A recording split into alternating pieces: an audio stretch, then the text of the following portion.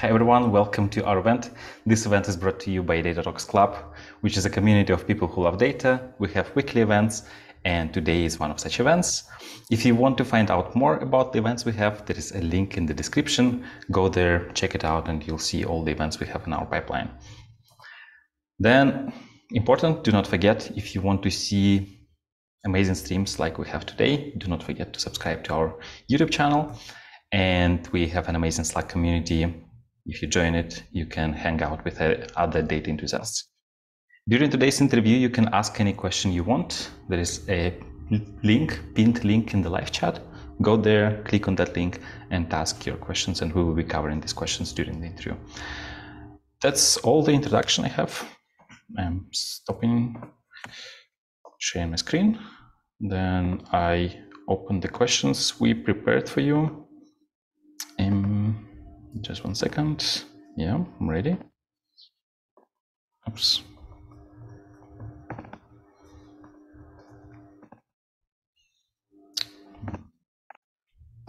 Meanwhile, I can see that people are asking how long it will take. I assume how long it will take the stream to end. Any ideas? 1 hour. 1 hour. Okay. Yeah. It depends on how many questions we will have in the chat, Yeah. right? We can't leave questions being unanswered. Can we? Kinda we can. Depends All on right. the amount of questions, right? And depends on how it goes with us. Because, anyways, we just start and then we see how it goes. If you have some time in addition to the hour we planned, that's cool. We can spend some more time, but we should be getting started. Alex, it's always a pleasure to hang out with you. So I always have an extra time.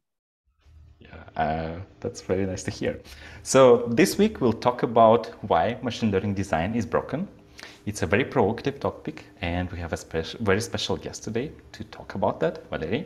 It's not the first time we have Valerii in this podcast. Some time ago, I already had the pleasure of speaking with Valerii, and it was also about ML system design. I think it was 1 or 1.5 years ago, some time ago. Yeah, I think it was a year ago, something like that. Maybe you're right. Time flies. Time flies. Yeah. So for those who don't know anything about Valerii yet, he is the VP of Data Science and Blockchain, where he is responsible for leading the company's data-driven initiatives. Before that, before joining blockchain, he worked at different leading tech companies like Facebook, Alibaba, X5 Retail Group. So welcome again. Welcome back to our podcast. Thank you very much, Alex. By the way, I'm actually joining a new company pretty soon. I haven't yet disclosed the name of the company, so it remains a mystery, but will be a significant shift in the industry. But maybe it will be a reason for you to invite me for a third time, right? Who knows? Yeah, of course, of course. So yeah, have fun at your new place. And so before we go into our main topic of ML system design and why it's broken, let's start with your background.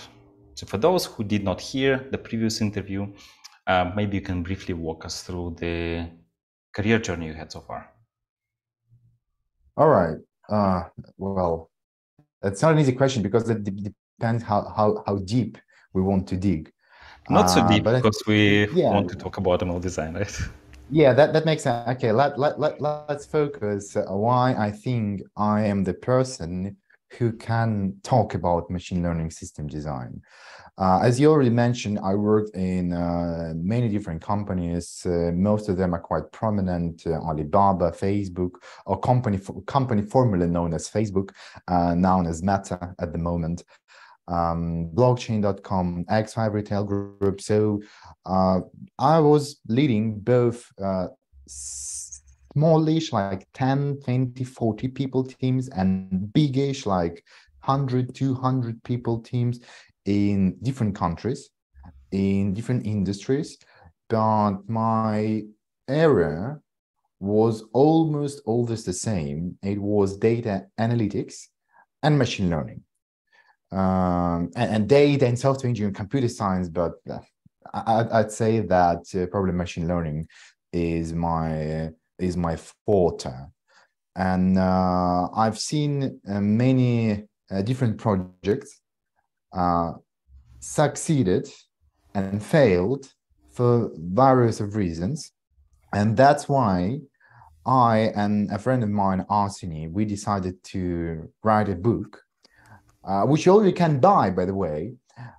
It is called Machine Learning System Design, with end-to-end examples. And to be honest, I didn't know the name of the book by the very end because publisher was pushing the change of the title. The original title was Principles of Machine Learning System Design. So I was writing the book, which title I didn't know. And this book basically is a meta document. Well, a person from the person who worked at Meta, which book this person could write. Of course, a meta book, a meta document. And this document describes and tells you how to tackle the problem of machine learning system design from a, let's say, from a manual or like instruction point of view. So like, what are the chapters? What are the milestones? What are the cornerstones? What do you have to cover? What do you have to think about? And how to create the single, coherent, and easy to understand document, which will help you to succeed. And to be honest, I was thinking, why do we do machine learning design documents? And the provocative, and you probably already noticed that I like provocative titles, would be that the goal of machine learning system design document is for your project to fail. What? To fail as soon as possible, because it's much better for your project to fail if you invested 2 or 3 weeks than if you invested 6 or 9 months. So you probably do want to know before than after, right? If you think about that, let's say doing the design doc either increases the chances of your project to succeed, or you know that it will fail 6 months prior to that. That makes sense, right? If you know something 6 months prior to that, that makes sense. But you asked me for introduction. I already started to go by this. So I'm a bit confused. Maybe we should take a step back. So you already said that you're writing a book, and the book is about ML system design. And the goal of the book, and in general, when we create a machine learning system, before we actually start working on this actively with implementing and getting data and all that, we need to create an easy to understand document, a meta document about, I don't know, about the system we want to create, right? So this is an easy to understand document that is coherent, that is not so big maybe. And then you said that the goal of this document is to make project fail as soon as possible, and this is when I got confused. So okay, we have this document. Okay. Let's try to clear that. When you do machine learning project, there is a lot of uncertainty, right? That obviously depends what do you do. But if you think about that, software projects are not, well, they're relatively deterministic. Like, you can estimate how long would it take to complete something, whom do you need for the team, etc. However, even for software engineering projects, it's like 9 out of 10 times you would find out that you actually spent 100% more time, and you needed like twice as many people as you thought at the very beginning. And those are very, let's say not very, but much easier to estimate projects compared to machine learning projects. Because machine learning projects at the very beginning, they're much more stochastic. You don't know what exactly would you expect. I mean, of course, if it's like a recommended system, you've done 10 recommended systems in the same domain, it's like 11th recommended system, you might say you have some understanding what to expect. But what I'm saying is that in machine learning, the amount of things which might affect the outcome severely is much higher than in any other projects. Now, what is an idea of design doc? If you think about that, it is ridiculous to imagine the crew of the constructors creating a building without a blueprint, right? Let's say 100 constructors gathered and decided, okay, guys, let's build a school. Okay, and they just started to dig, laying out the foundational work, etc., without any blueprints. That you can't imagine that, right? Like that's impossible. Like nobody will give them any permission to do that. Nobody would give them anything to do until they have a proper blueprint. Now, you worked in many different companies, right? You have plenty of experience, Alex. I have a question for you. How many times you've seen a project being started without a proper design documentation? Like, let's say out of 10 times, how many times would you see the project without a proper design documentation? Well, if I'm being honest, like 9.5. 9.5, right? Crazy, right? Isn't that crazy? Now, It when depends people, like what you mean by a proper document, but sometimes well, yeah, I projects understand. would start without any document whatsoever. Yeah, let's say if you don't have any documentation, surely you don't have a proper documentation, like 100%. Yeah.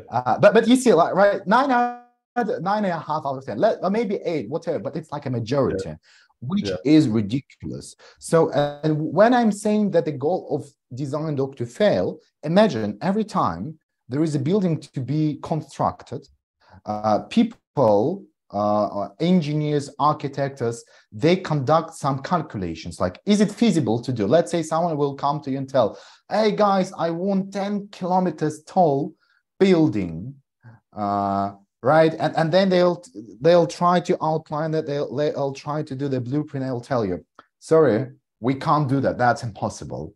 It is much better to find out on the blueprint stage than right after you already built like 500 meters and then you say, oh, by the way, we can't do that.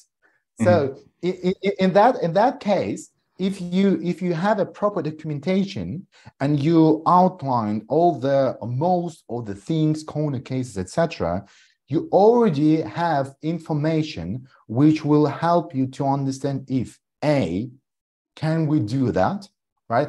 And in that sense, the goal is to fail, because you want to understand that this is impossible before you invested too much time, efforts, resources, whatever. But if it's not impossible, if it's, let's say, you don't need a 10 kilometers high building, if you need a school, but you probably still would like to have a blueprint of the school, because my idea of school, your idea of school, it's still a school, right? It might be very different. What does this school need? Like, so that's what design document tries to outline, to solve. What do we want to have at the end? What do we need to have at the end, right? You see, there is a difference between want and need. And can we have it or not? So that's the thing, because the situation, both I and apparently based on what you just told me, you saw in the industry is like, it's absurd. People are trying to build an extremely complex solutions without laying a proper groundwork. Yeah, so one of the goals of the design document is to think of all the possible ways that how it can go wrong, right? So you just think, okay, this is what I want to do, this is what I need to do. Like, these two things are already quite difficult. And then you think, okay, in order to achieve that, in order to build that, we need to do this, this, and this. And what can go wrong when we try to do this? Okay, maybe the data is missing, right? Or maybe like there is like a lot of traffic comes in and then, I don't know, our system breaks, things like that, right? Yes, I'd say so. Not only what can go wrong, but also based on our decision on the early stage, it definitely affects the next stage, right? Let's say, again, let's take the analogy of building a school. If you need a 5-story school or 50-story school, I never seen 50-story schools, but you probably need a very different things to be done at the very beginning, right? You probably need a very different fundamentals for this school. The same goes for machine learning. Let's say if it's a real-time system, or if it's a batch processing system, which you might decide at the very beginning, it might really affect the outcome and what do you need. So it's not only the problems, it's only the possible, let's say, split criteria. But another thing is that like as a single person or even a small team, it's very hard to think about everything. Again, depends on your experience and how typical the project is. But the good thing is that if you have some kind of ideal blueprint in your head, it is very hard to share it with other people. Like you can even come to other people, look into their eyes, they still can't download it from your head, right? It doesn't work that way, unfortunately. Maybe Elon Musk and his technology, Neuralink, will solve it, but you can't do that. So that's why we had to upload this information on the paper, on digital paper, like a Google Doc, and then you can share it with many different people. And so let's even forget about that. The vision you have on the day one, and the vision you might have on day 100, you might think they are the same, but you might have forgotten some stuff. And if you imagine you have now 3 people on the team, are you sure you have the same vision if it's all in your head, right? So how synchronized are you? I don't think you are very much synchronized. So so having that on the paper, it helps you to remember, B, outline, C, share with other people who will provide a feedback. There are many different ways, there are many different possible feedback from Actually, guys, you don't need the ML system to do that, which is the best, because the best code, the code which is never written, or write as less code as possible. So the same applies to the systems. If you can do something simple, do something very simple. If statement is always better than linear regression. Linear regression is always better than non-linear model. Non-linear model, like a boosting, is usually better than neural network, etc. So if it's simple, it's good. But then, the last thing, you can receive all this feedback from the people, and they can highlight the things you could miss. And also, if you think about that, you could, if you've done that and you have this culture in the company, that means you could also read others people docs and enhance and widen your experience by at least reading it. That's really great. And one of the things that you mentioned was that we want to have a shareable document where we write what we need and what we want, and these are different things. And I think this is one of the common challenges that we have when we actually design a system, right? Because in advance, we don't always know what we need. We only know what we want to have, and these things could be different. And maybe I wanted to talk a bit more about these differences and in general, the common challenges that we have in addition to that when building systems. Well, you have a wealth of experience, and you know that one of the hardest thing is to maintain, right? Like, let's say that you could say, oh, I need to do things right. I will create a proper document. And let's say you've done that. On the next day, the document you created is obsolete. It's outdated because you might, we need to change something. Or actually, that's not what we needed. Actually, we had a new input. And then a week later, a month later, 6 months later, you would see the document and the reality diverge. And so it is very hard to maintain the document. right? Because oh no, like I'll do that late. It's a small thing. I won't put that into the document. Because that's what you said is 100% right. Life will change. Software is never done. That's why you still have tens of thousands of people working at Facebook, at Google, etc. You might say, yeah, but Facebook is already exists as an app, right? What do these people do? Or like Google, it already exists as a search. But no, you always need to have a people, right? And obviously, if you think about product like Google search, and probably it had a design doc. How many times it had been updated?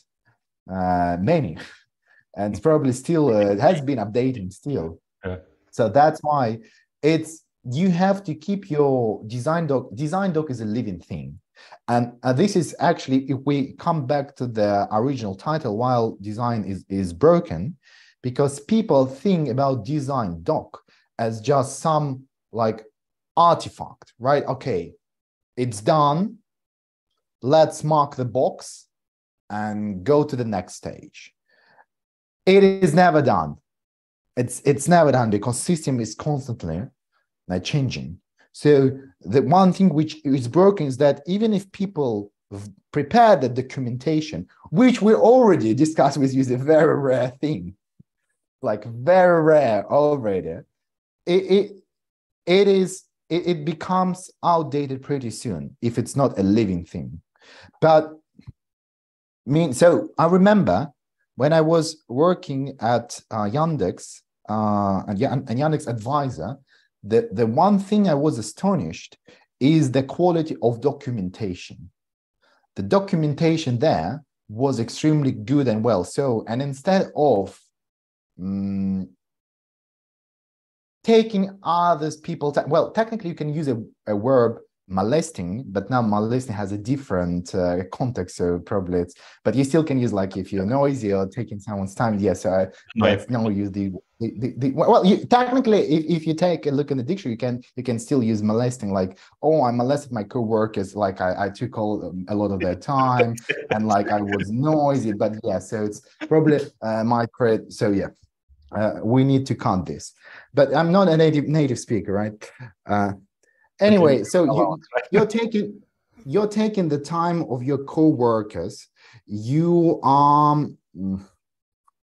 let's say spending a lot of your time. You're spending a lot of time of doing no proper thing. Instead of which you can just go read the docs, and that's perfect, right? That works. That's actually why Stack Overflow is such a great thing, which is basically to some extent, it's not a living doc, right? But it's basically, you can go there, you can find the answer for your questions, you leave it immediately, everything is good. Yeah, I just checked the dictionary. You can use a molest, like if you just noise, you're trying to get like information from someone, and like stop doing that. So you're very good at asking. Yeah, I have to. But anyway, that's a problem, that we don't do that, and that's why it's broken. We don't maintain. We think, oh, it's done. However, to some extent, it's a design document. It's like a code. A code is never done. Code is never finished. The same applies for a design document. It's never finished. Which is in this sense, it is very different to the blueprints, right? You probably won't expect the blueprints of the building to change over the time. I mean, you might have some additions, right? But usually they remain the same. Hopefully so. Like if it changes like midway through the building, like it's already half done, and then, by the way, we decided to go to add 30 more stores, 30 more levels. Like, hey, surprise. Yeah, let's do that. Yeah, let's do that. Actually, now it's not a school. It's not a helicopter park. What is a helicopter park? Doesn't matter. Now it's a helicopter park. Yeah, good that we work in the software industry, right? Maybe. Yeah, that's a reason. If I summarize, one of the reasons why machine learning design document might fail, or why a project might fail, is that we assume that the design document is a static thing. So we finished it and it's not going to change. While it's actually a dynamic thing, it's changing. Like code, it's never done, it's never finished, it requires maintenance because requirements change, life changes, things will be different tomorrow, right? And we need to account for these things, and we need to go back to our document and update some things. And what Right. what are the consequences for that? Like, let's say we're working on a project, we have a design document, we already started implementing this, and then the new piece of requirement comes, and then we need to update the document. What happens? So here's the problem for that. It's very hard to imagine one person working throughout the whole system, especially if it's a big project. Let's say if it's a one project, it's a one-person project. Well, probably you even don't need, well, I'd say you still need a document, but it's a different thing. However, if it's a teamwork, that means you probably have a different people responsible for different things. And again, I will appeal to your experience. Have you ever noticed that, let's say, if you have 10 people team, every person in this team might have a slightly different or very different understanding on who is responsible for what? Quite often, most of the time, yeah. Unless quite often explicitly written somewhere. Right, that's exactly the case, unless it's explicitly written. So first question, it has to be written somewhere, right? Like person A, Alice is responsible for this, person B, Bob is responsible for that, etc. You probably would like to have some overlap because you don't want only one person, like you don't want to have a Buzz factor being equal to 1. But why not to have a design doc as a place of like accountability and areas of responsibility? Now, as soon as you know who is accountable for what, who owns what, those people are now responsible for updating their part of the document, which makes sense, right? Because they know they're part of the system the best. Probably nobody else knows it better than them. And as soon as there is something new, which might pop up quite often, they go to the doc, they update it. Sometimes it's also nice to notify other people that, oh, by the way, there are a new change coming. And now it's much more feasible than having one person running around the 10 different team members, or sometimes 10 different teams, right? Because, well, again, it depends how big is the project. Sometimes the project might be really big. So you might have 10 people, you might have 10 teams, you might have 10 teams with 100 people each, with 10 sub-teams each. So you probably would like to have this accountability, ownership, and then those people in, let's say, distributed way can maintain the document, because otherwise it's very hard to have, it's almost impossible to have a keeper. Maybe you can hire a full-time job person whose goal will be to keep the document updated and living thing. But I still don't think, well, we usually call these people project managers, right? Or, yeah, so project managers sometimes. No, I'd say no. Product is like for a product, like whatever. Sometimes it's their responsibility. So, like when a team does not have a project manager, then somebody needs to write it, and it's like I don't know, a lead or a project manager or engineering manager. Somebody has to do this, right? Like to your point, it's like there is not always a person whose full-time job is only that. Like there is never a person who's full. Never, I never seen that. Never. I think I remember when I worked at one of the companies, it was quite some time ago, there was actually a person responsible for documentation only, but it was customer-facing documentation. So okay, well, yeah, that makes sense, but that's a bit different, right? Yeah, that's different. That's very, very different. So it's very hard for me to imagine. Well, I mean, it does make some sense. Because it's always, I've been thinking about that for a while. There is always an equilibrium, a balance between efficiency and redundancy. Obviously, having a person whose full-time job is only maintaining and keeping the documentation seems like a thing which not every company can afford. It doesn't look like a very efficient way of spending your money. On the other hand, if you need a redundancy, and right, there is always redundancy or efficiency. Like if you build a system which has to be reliable, you probably think about a lot of redundancy, because if one machine will go down, you don't want the whole system to go down. So that's why you'd like something to be double checked and be in abundance. So, but it's always the question is, what is more important for you, efficiency or redundancy? Okay, so that's again, that's, I guess, another reason why, or another kind of challenge or flaw that we have in the machine learning system design practice is that we don't have accountability included in the design doc. We don't know who is doing what, right? And then if we don't have that, then who is going to maintain different parts of the system or different parts of the design document?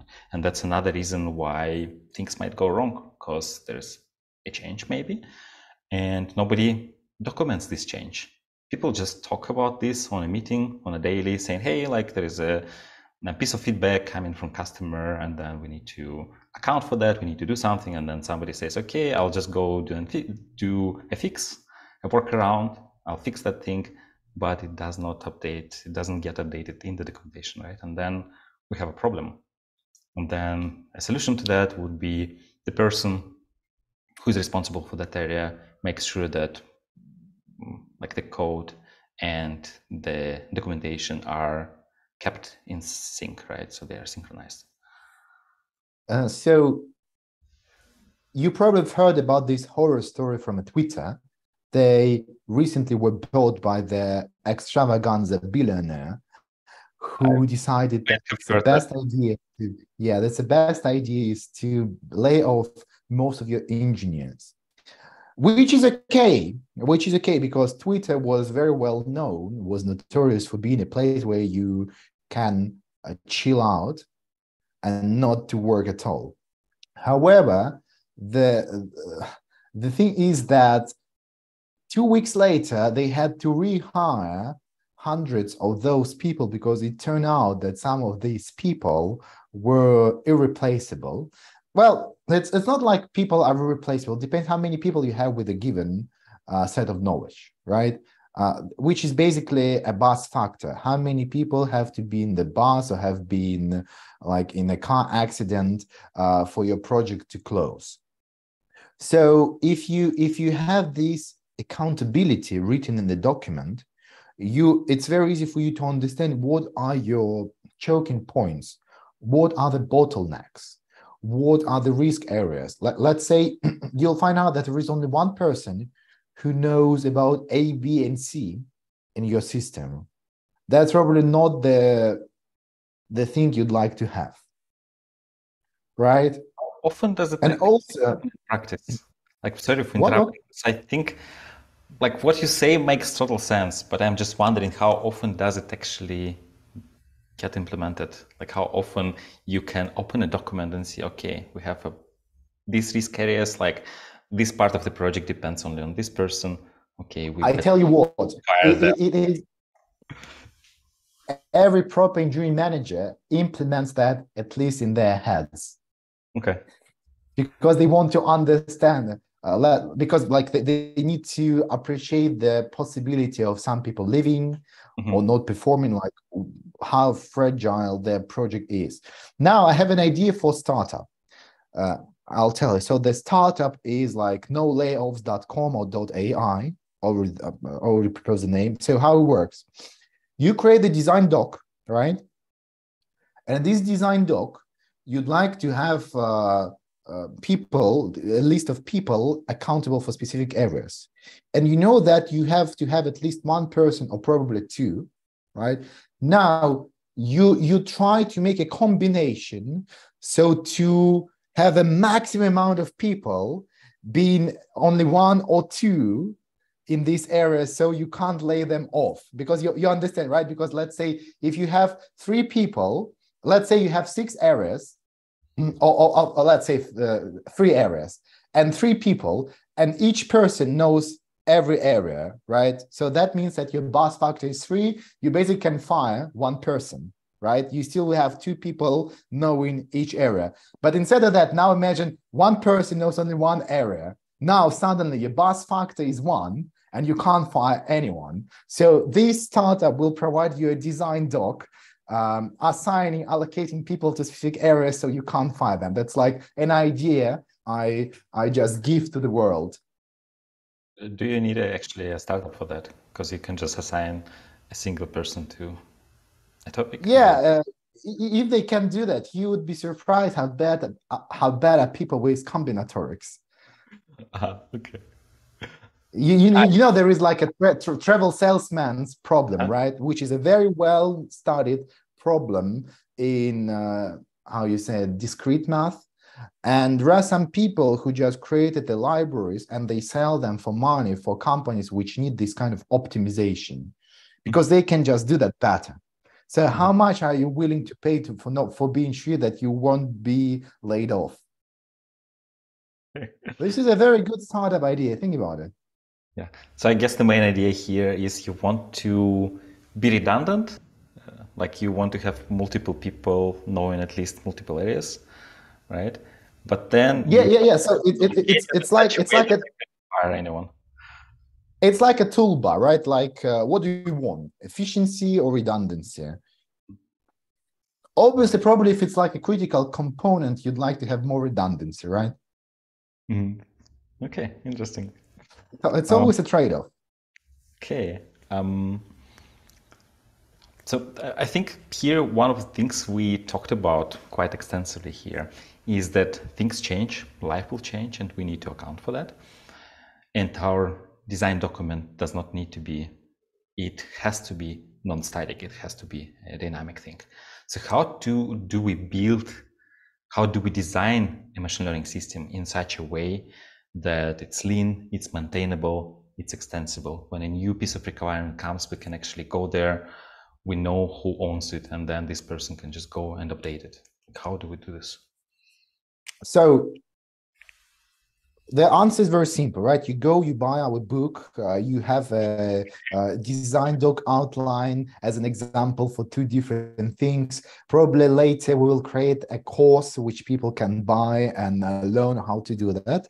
However, the answer for that, obviously you'd like to incorporate the meaningful things into your design, right? You might want to have chapters. You'd like to have a modular structure. Module number 1, module number 2, module number 3.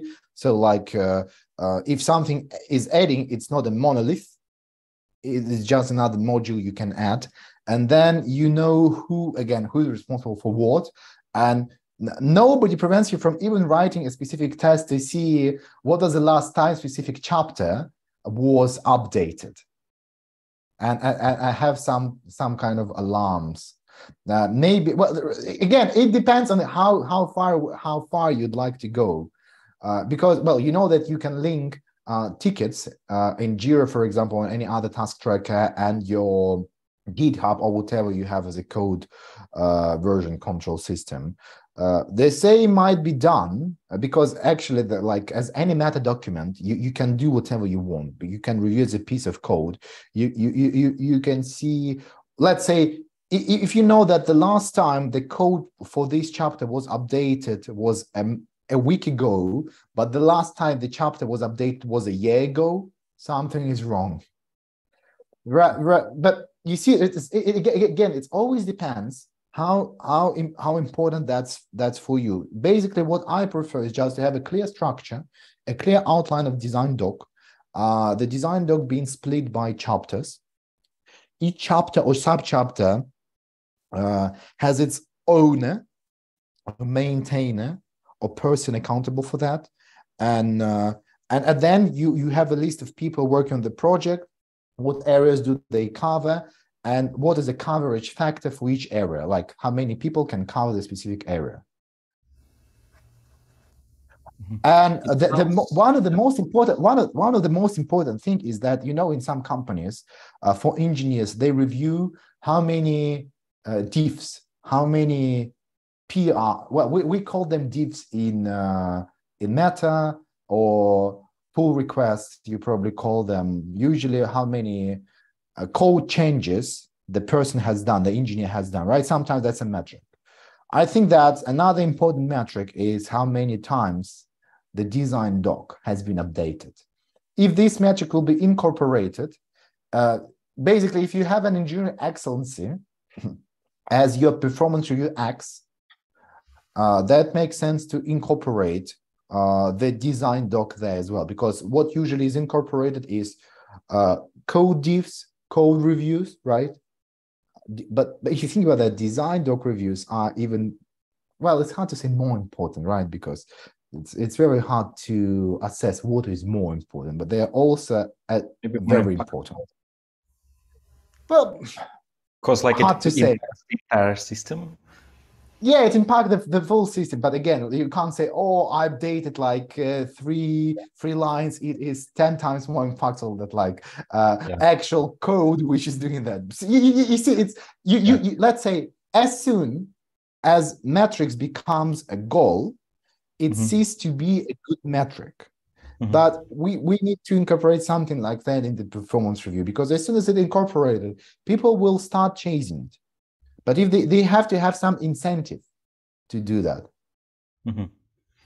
So what you're saying is, in order to be able to maintain our documents in a good shape, and in order to make them extensible, it's not enough to just have a clear structure. We also need to give a bit of an extra incentive to people to do that. For example, make sure that their performance review depends on how good they do this. Which is good, because, you know, because if you only have a code, that's only a part of the job, right? And you know that in some companies, they don't even do proper code review, which is bad. And people try to, oh, how can we incorporate that? How can we work on that? So like code reviews make sense, right? Nobody asks, oh, why do we spend time and extra efforts on code review? So you do that to check if the code is correct, to increase your buzz factor, right? Because you want to have more people have at least some knowledge of the code base. Why doesn't that, the same applies for design. Actually, it doesn't matter if it's machine learning system design or just a system design. You'd like as many people being there as you could, knowing and working on that. It also gives them an extra, let's say, opportunity for growth. Okay, and we have a question that is quite on topic to what we discussed. The question is there a universal template of a machine learning system design document? And I think it's related because you mentioned that a design document should be modular, so there should be chapters. It should follow a clear structure. So maybe you could give us an example of how such a design document can look like. What are the things there? Maybe using some example, not to make it too abstract. So I think that it's very hard to say that there is one template which likes the best. Well, apparently this template existed. Yeah, our book, right? It's like it has the best overall. You can't find anything. Yeah, no, there are two design docs examples, but they're following the same template. Okay. So if you don't want to spend like $30 on our book, which is actually a very, it brings me a lot of sorrow to find that out. You can just, if you can share the link to our book, what people can do, they can just read the outline, because our book structure is built as a design doc itself. So every chapter is basically describes a chapter you would expect to have in the real design doc. So we discuss why it's important, what has to be there, what can't be there, and at the end we provide two examples. But basically you take an outline, it's already kind of an example of the design doc itself. So it has, well, again, it depends. So for example, we were thinking about having 16 chapters and then appendix, but then turned out that appendix would be as big as the book itself. So we decided to keep it for a second book. But basically, you can go there. You can find out. You can find out an outline, like, is there a problem? Preliminary research, design document, loss function and metrics, gathering data sets, validation schemas, baseline solution, error analysis, training pipeline, features and feature engineering, reporting, integration, reliability and monitoring, serving and inference optimization, ownership and maintenance. So you see, like, all basically some of these things were already discussed, like even ownership and maintenance is a maintenance, I guess, are the part of whatever. are the part of this design document, right? Integration. But so, and basically there are 16 chapters. Every 4 chapters grouped into aggregated parts, like part 1, preparations, part 2, early stage, part 3, intermediate steps, part 4, integration growth. But obviously you can add another chapters. For example, like you could say, oh, we need to add a module on the fairness. It's actually something we were hoping to cover in the appendix, but it turned out we already wrote too many words, and because the book has to be between 100 to 120,000 words, and it's already too big for appendix. But maybe if the book will be a successful one, then we'll see if the second will come. Okay, so keeping my fingers crossed, and yeah.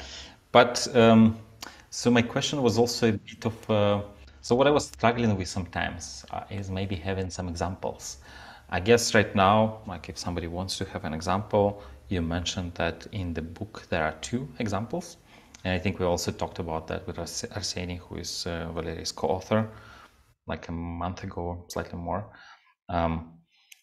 So yeah, maybe we can talk about an example, but also think like how things could go wrong. And like, do you have maybe in your practice things went wrong? I assume they did, right? And maybe like, what was the reasons? Like, was there? Yeah, 100%. So in our book, we covered that in the chapter on reliability and monitoring, and the fallbacks.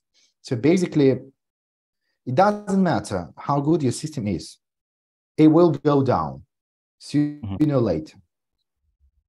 Google went down, Facebook went down, AWS went down, Twitter is going down. Twitter went down. okay. Yeah, but like just this weekend, Twitter has a lot of issues with rate limiting, and apparently it DDoSed itself. So, well, let's say that there are many things which might go wrong in a mail system. So there are 2 things you can do. You can monitor what's going on. Is it a data drift? Is it an error in the data? Is it a concept drift? Is it a prediction drift, or whatever? And the second question is, how could you react to that, right? You might have a fallback, which basically, let's say, your model went crazy, but you have some other solution which is worse than model, but better than nothing. So if you have it, you can fall back to that solution, but you can only do that if you know that your model went crazy in the first place, right? If you don't know that something's wrong, you can't react. So basically, we covered. We spent 30 pages writing what might go wrong, how to detect that, and how to react to that. What I can another thing I can suggest to people who are interested to this topic, there is a website called Evidently AI. I'm just writing it to you in the chat. Basically, it's a startup or a company which let me find it. Evidently. It's evidently AI.com, I think. Yeah. Oh, yeah. Evidently AI.com. Okay. Yeah. Yeah. You're right. So evidently AI.com. So basically, what they have a library, a framework for monitoring, and for monitoring, so model quality, data drift, target drift, data quality. So, and they have a very comprehensive set of blog posts and articles which you can read, because, well, they can tell you what might go wrong, how to detect that, and some basic stuff you can do to react to that. But detection is the first step, because if you can't detect that, that's it. Finish. Which reminds me that we had Helena, one of the co-founders from Evidently, like 2 years ago, and the title of her talk was "Why Your Machine Project Will Fail," where she outlines describes pretty much what you said. But I'm wondering, so monitoring is important, and we have heard, most of us have heard that, probably. And I'm wondering, okay, we know that we need to monitor. So we need to have a fallback solution, and we need to know that our machine learning model goes crazy, so we can actually fall back to our... Let's say that it might be a model problem. It might be because we mentioned 4 things: so data quality, model quality, concept drift prediction. Like there are many different things. So how do we account for that in the design phase? What place should these things have in our design document, and how do we actually structure them? So I think that, well, we think that accounting for that is a part of it's let's say, if we split the design into 4 parts, like preparation, early stage, intermediate steps, and integration growth, we think that reliability, monitoring, and fallback is the integration and growth, right? Because like it's definitely not a preparation, it's definitely not an early stages. It's even not an intermediate steps. It's like something you already have a system, it works, it has a pipelines. Now you'd like that to be reliable, and you'd like to have a fallback. So it's basically your whole focus at the end is on reliability. Like, remember, efficiency, redundancy, right? Reliability to some extent is redundancy, because like you might have 3 different fallbacks depending on what is broken, right? Because maybe some data is damaged, but you have like a set of 3 critical features and they are not affected. You still might have a model which is much less sophisticated, but still better than, let's say, 2 if statement. If data is completely affected or corrupted, let's use 3 or 2 if statements. If even that doesn't work, let's use a constant placeholder, right? So, and you see, you have 4 solutions, you use only one, so there are a lot of redundancy, but a lot of stability and reliability. But yes, that's something that has to be addressed, and which becomes, if you think about that, like the whole, if you take a look, well, at least in our part 4 outline, reliability and monitoring and ownership and maintenance is all about these fallbacks, what might go wrong, because it might go wrong from technical side, it might go wrong from people side, how to take this into account.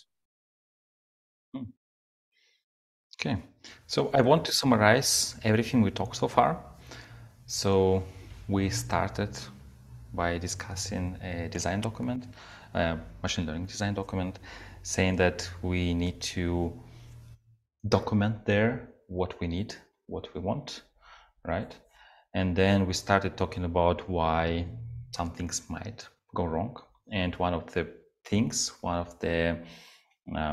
we need to keep in mind is that it has to be a dynamic thing, a dynamic document. It's not a static thing. Then another thing we mentioned was that we should know who is accountable for what. So if there is no accountability mentioned in the design document, that nobody knows what they are responsible for, and then nobody will keep the document updated, right? Worse than that. Worse than that. It's not like nobody knows. People think wrongly. People think, oh, somebody is responsible for that, and this person thinks so. This is even worse than that. Right. Okay, then we need to think about that and explicitly document who is accountable for what. Then another thing that we need to keep in mind is that the document should have some sort of modular structure. It should have chapters, and we should know when each module was updated last time. So we know how outdated the document is in general and how much effort we put into maintaining it, right? So that's another thing. And then at the end, towards the end, we discussed that sometimes we forget to think about monitoring, and there are many things that might happen. So we need to account for that too, but maybe at a later stage, right? Or growth stage, or I don't remember the one before that, like integration stage, right? Like basically at some point we will need to think about that, and we need to keep that in mind. Did we not talk about something else, something that is equally important to these four things?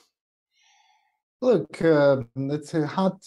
Everything is important, right? Because every project is quite unique.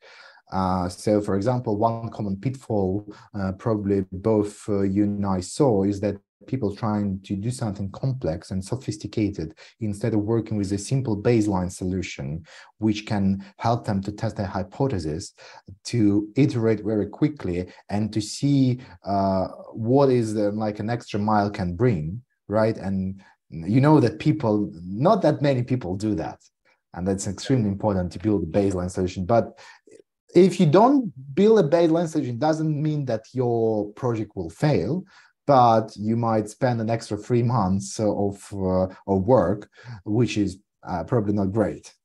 So hard to say, like, what is let's say that we decided to focus on these 16 chapters because we think they are important. And it's not like some of them, and we obviously haven't gone through all of them because it'll take longer than an hour. But what I suggest you guys just take a look at an outline. It's free to look at. You can then further dive into any specific topic you'd like. We already have spoken about evidentlyai.com, where you can dive into the specific topic of reliability and monitoring. Just as soon as you have this idea of these chapters being important, then you can start digging further into them and discuss them in your own design documents. And by the way, so while we were speaking, I went to our previous conversation with Arseny, who is the co-author of the book, and I found out that we have a discount code for the book. So I included the discount code in the description of this episode. So I think it's like 35%. So feel free to use it if you want to buy the book. Okay. And then I want to ask you one last thing. So we already talked about resources. So one resource, if somebody wants to learn more about ML systems design, is obviously your book. The other resource is Evidently's website. Is there anything else you would recommend for the listeners to check if they want to learn more about this topic? Look, I know that there is a channel, a Telegram channel, but it's in Russian. It's called Reliable ML, which and those people are working as well on the machine learning system design course. They have a template. I don't remember if it's in Russian or in English, because if it's in Russian, then people who speak Russian already know about them, and it doesn't make sense to tell about this to other people because it's in Russian, right? If it's in English, then let me check. Now, let me just check which language do they use, because I just don't remember Huh. Mhm. Is it reliable and reproducible ML, something like this? Well, don't ask too much. They just call themselves reliable, and they don't call themselves reproducible. Maybe I'm confusing them with somebody else. Okay, so there is a template. It's on GitHub, and it's in Russian. Yeah. So no. Uh, uh, oh, by the way, they have some materials at the bottom, and they have some links to like ML design template from ML engineer interview. So maybe an article design document for ML models on Medium in English. Okay, so yeah, you can add some of these links. I Please, can share it with you. please send us Yeah. the link. We will include them in the description. And if somebody wants to get in touch with you and ask something, what's the best way of doing that? I think that the best way is go to LinkedIn Mhm. and ping me there. And I'm always happy to chat. Well, depending what do you want to ask me, right? But in general, Yeah. uh, I'm I'm very open Okay. for chatting. Okay. Thanks, Valerie, for joining us for the second time. It's always a pleasure speaking with you. And maybe, as you mentioned at the beginning, as you join a new company and you will solve new challenges. It will be pretty interesting to discuss these challenges with you at some point in the future. So you're always welcome. Hopefully, hope so. Thank you, Yeah. Alex. Thank you so much for invitation, and have a nice day. Yeah. And thanks everyone for joining us today too. And have a nice day and the rest of the week. And yeah, see you soon. Goodbye. Take care.